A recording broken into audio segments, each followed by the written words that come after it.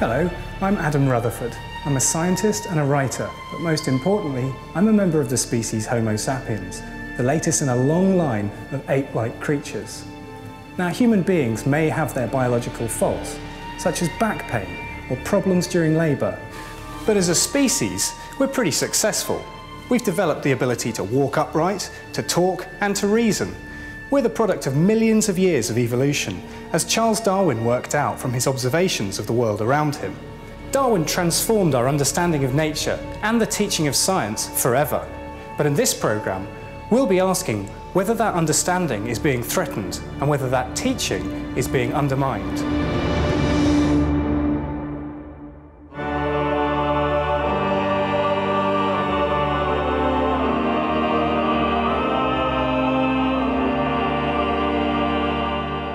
Creationism, we're led to believe, is making a comeback.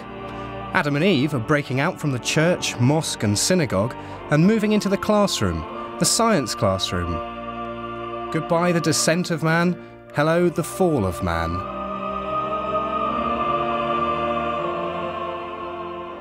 I want to examine the issues and find out whether people like me, atheists to the core, have got anything to worry about. The answer seems to be yes, when I find out that an increasing number of students are starting science degrees with creationist views. Well, in the first year evolution course, I think about 20% of them perhaps would profess overtly to be creationist, have creationist views, which I find quite surprising from my background and my training. And the issue is causing enough concern to prompt calls for teachers to be better equipped to deal with religion in science lessons. I think a lot of biology teachers feel extremely uncomfortable when issues to do with creationism or intelligent design are raised, mainly because it's not in their comfort zone. They weren't trained often to teach in these sorts of ways, requiring extensive argumentation and discussion. As we hear from Darwin's great-great-grandson, his theories and his methods must be placed at the heart of science education. It's the rigour and imagination with which he approached each problem that he tackled using observation and experience that's so wonderful, I think, and such an example for us all today.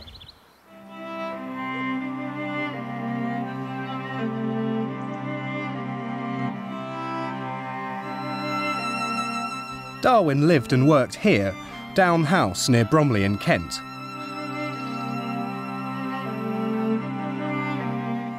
"2009 brings the bicentenary of his birth, and also sees the passing of 150 years since the publication of The Origin of Species, his great work which shattered religious perceptions.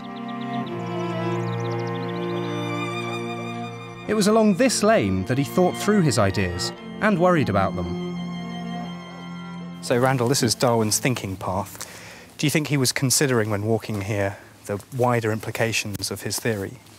He must have been, very often. It was a great concern of his, and he would walk round this path every day 4 or 5 times and would have been thinking through every implication of the theory.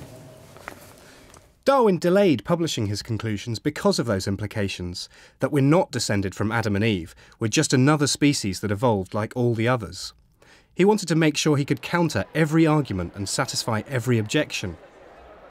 For 150 years, no one has been able to undermine his theory using science rather than religion.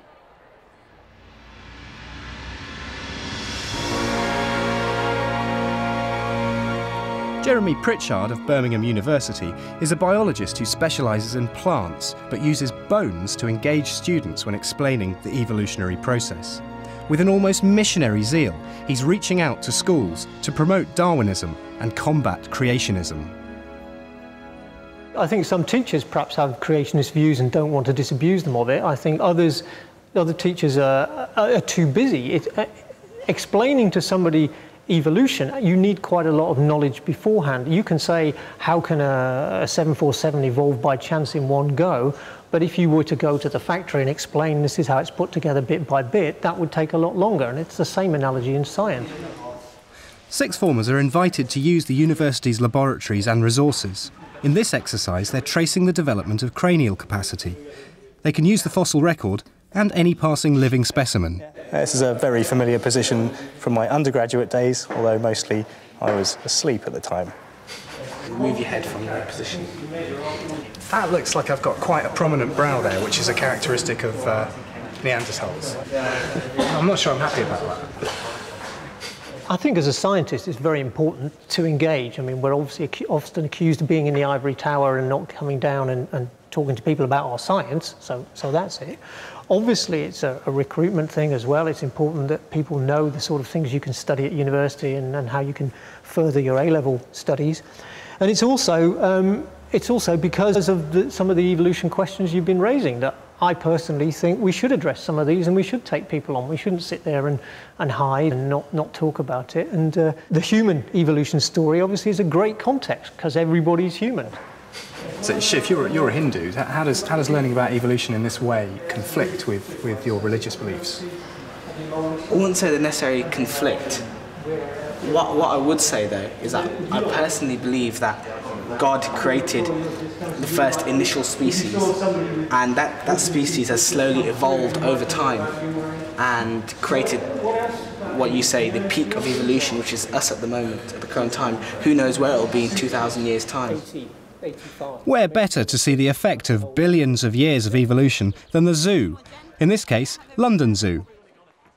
Birmingham University's Biosciences department has invited nearly 200 sixth formers for a day out, its first attempt to reach a wider audience.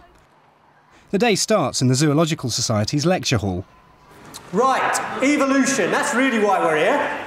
Talk about evolution and where all that diversity that we see in the zoo has come from. Lowland gorillas. 4 pairs of legs, gills, feathers, hair. Yes. Okay. You're going to look at these animals and make some decisions about 26, 27 characters I've suggested for about 45, 50 animals. And we're going to score that in a binary form. So, in your groups, when you go out into the zoo, I want you to identify the animals on the sheet, locate them on your map, put a 1 if you think the character is present and a 0 if it's absent.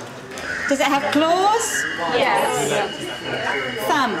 No. What about parental care? What do we think? No. Just leave. Yeah. I don't think Komodos bury their eggs. I think they put them in nests and incubate them. Okay. I just read that off the sign.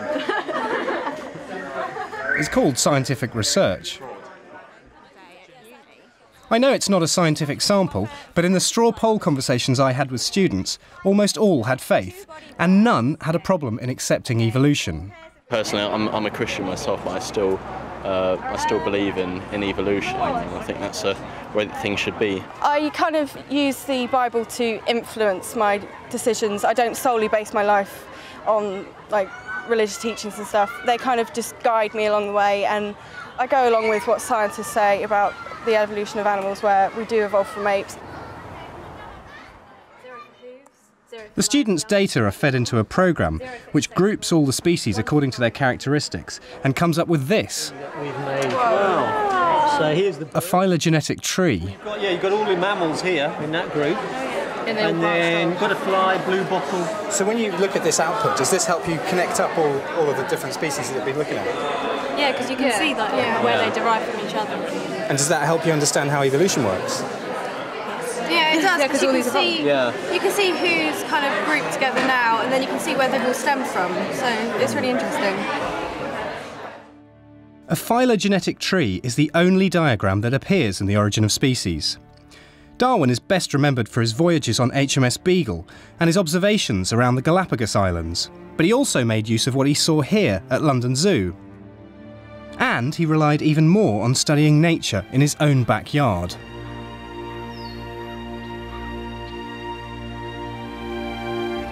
It was his open-air laboratory, and just here, for example, we've got one of the 54 kinds of gooseberry that he cultivated here, and this was artificial selection, which was comparable to what nature does in natural selection. He shows from that how, if you either artificially or naturally select the plants each generation, you can get the variations to develop into major differences between varieties which can eventually become separate species. So why was this field so important to Darwin? It was here that he looked closely at the phenomenon of biodiversity, really for the first time, to take one area with a uniform habitat and just count the number of different plants that were growing here, and he found that there were about 140 different species of plant growing in this one small area. So it really shows that you don't have to go all the way to the Galapagos Islands to get a real understanding of variation in nature. Exactly. So with all the evidence around us to support evolution, why is it being rejected by more and more pupils? I think that what's happening in America has certainly come over here, in the sense that the intelligent design debate in the States has spilled over into some of the faith schools here, has got into people's psyche, and people are thinking about it. I'm surprised it's a problem because, of course, in this country we have the safety valve of RE lessons, which you don't have in the States. So I really haven't got a full answer to it.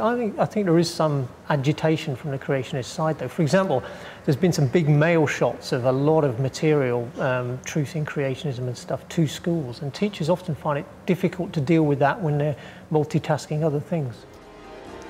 In 2006, an organisation called Truth in Science sent this material to every secondary school in the country, advocating the theory of intelligent design, the belief that nature is shaped by a higher entity. The organisation claimed that it had 59 positive responses from schools who said it was a useful classroom resource.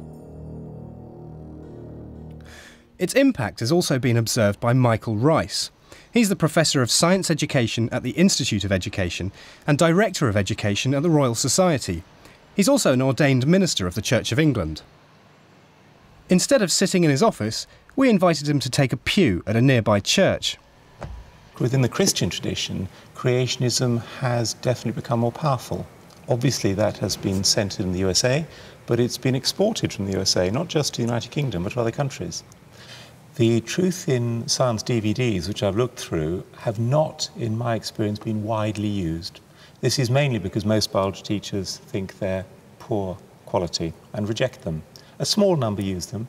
They're more likely to use them to argue against their content, showing how some of the arguments are invalid, than anything else.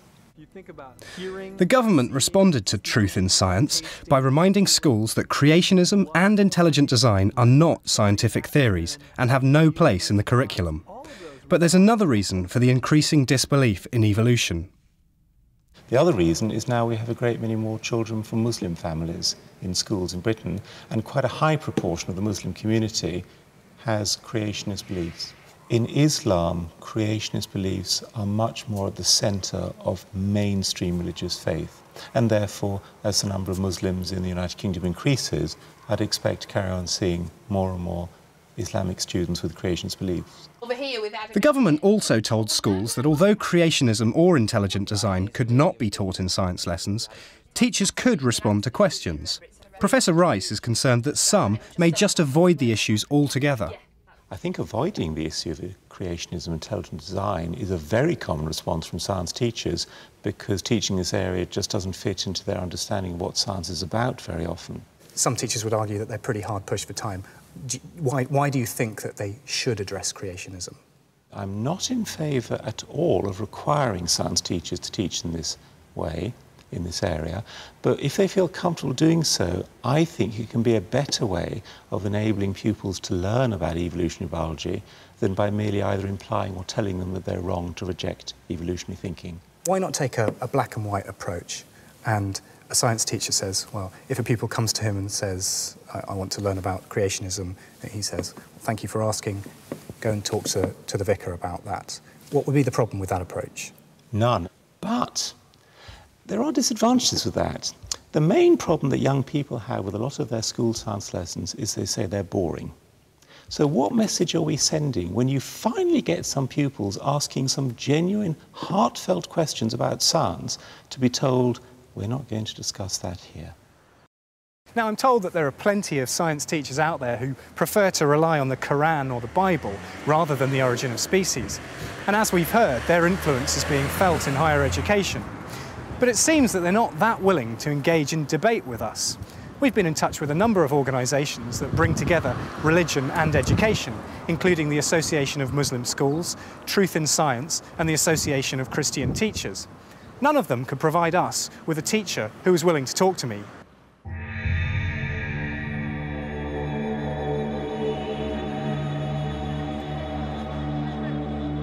I had better luck at the Natural History Museum, where I discovered that evolution can be taught with both a scientific and religious perspective.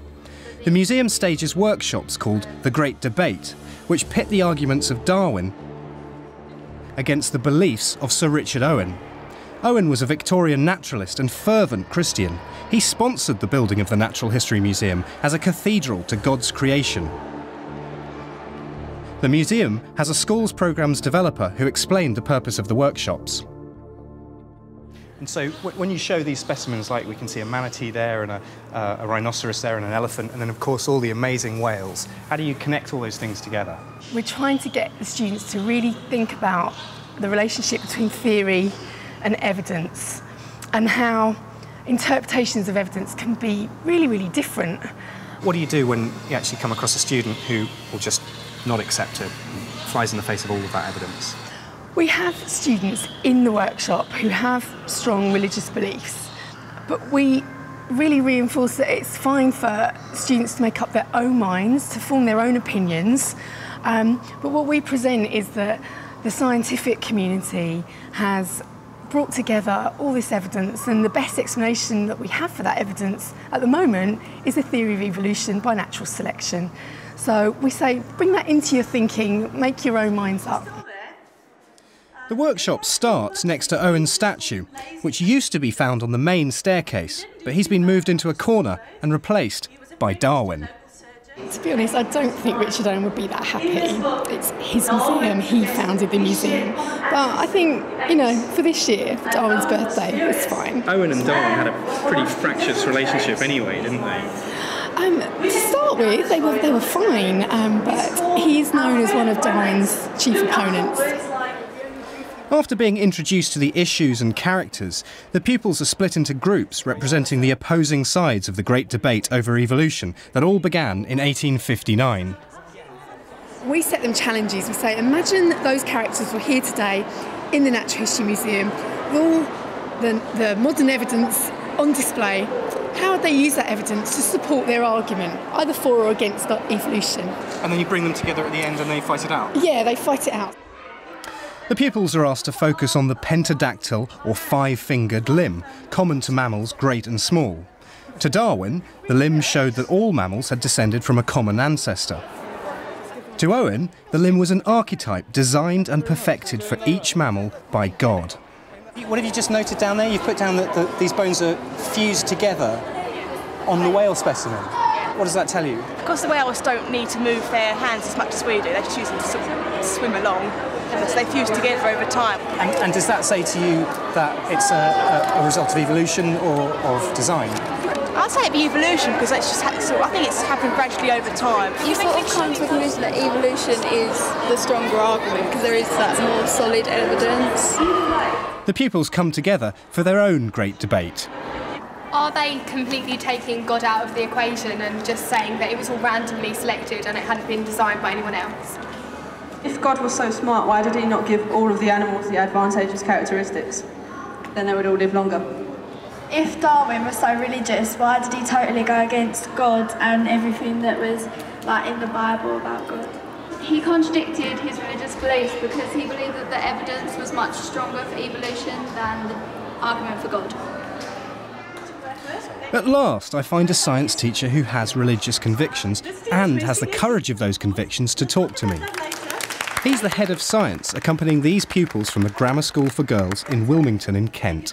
But from a personal point of view, I am quite religious, which is perhaps unfortunate as a science teacher. So I kind of believe in mutual exclusivity. I think it's perfectly possible just about to believe in both. So to accept the scientific evidence for evolution and to look at the creation model as almost being a simplistic explanation for evolution rather than taking like a literalist view of scripture, if you like. That's how I would prefer it. But from a scientific point of view, you present them with the evidence and you have to conclude that evolution has occurred. And that's why it's brilliant to come here and see pentadactyl limbs, and it really makes it live for them, which is why this is like a really, really fantastic day.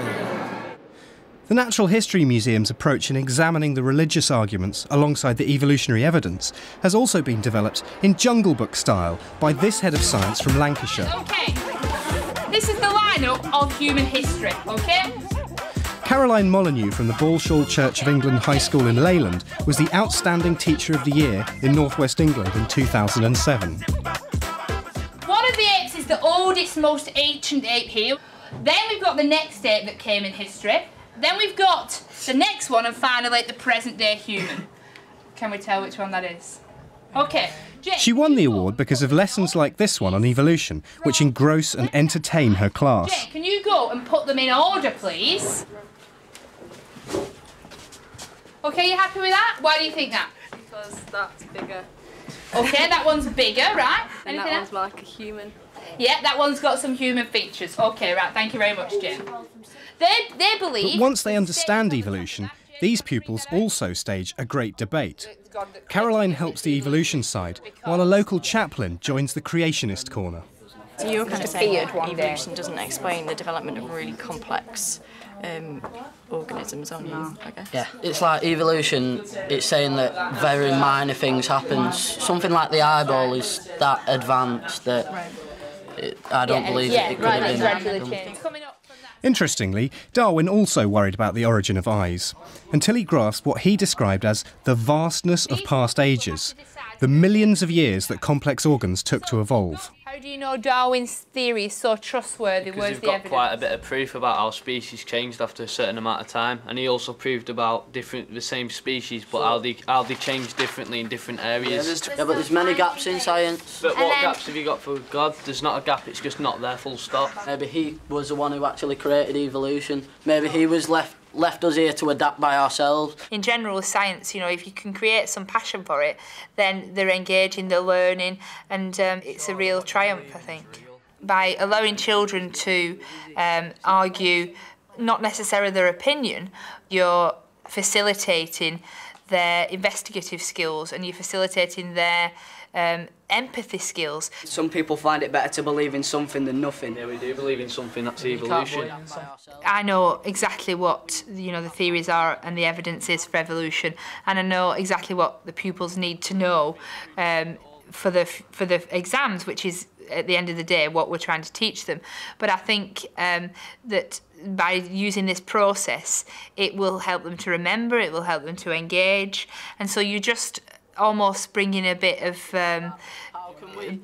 kind of, I want to say devil's advocate.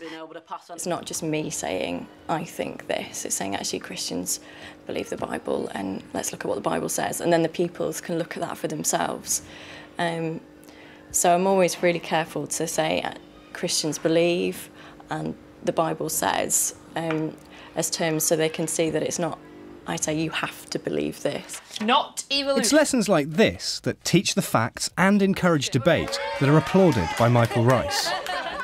There's been quite a move the last 10 years to realising the value of good argumentation discussion in science lessons, and I'd like to see more of that. When I was at school, we had science teachers, one in particular who taught us physics, who seemed to be capable of letting us discuss just about anything. But he was also good enough that after 5 or 10 minutes, we'd come back to the main thrust of the lesson.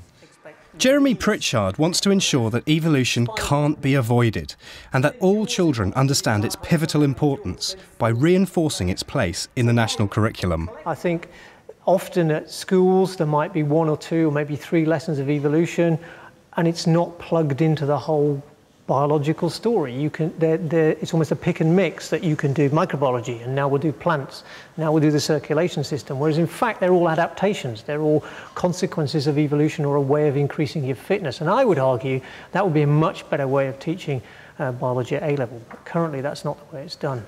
So do you think that there's a fundamental problem with the way that evolution is taught as part of the national curriculum? I think it probably is, and I think that it's a consequence of over-assessment and consequent lack of engagement of the pupils, and the teachers are rushing around trying to tick all the boxes, and you can't take your foot off the gas and then enjoy and appreciate the subject. And I think evolution, teaching of evolution, always engages, and it's a good place to start. And I think maybe the QCA should be starting from that point.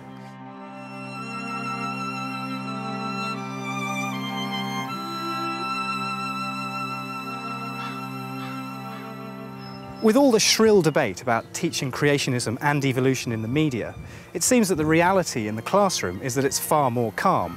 Evolution underpins all aspects of biology, and as such should be at the core of the biology curriculum. Creationism plays no part in that process, but teachers should be equipped to deal with creationism when it arises.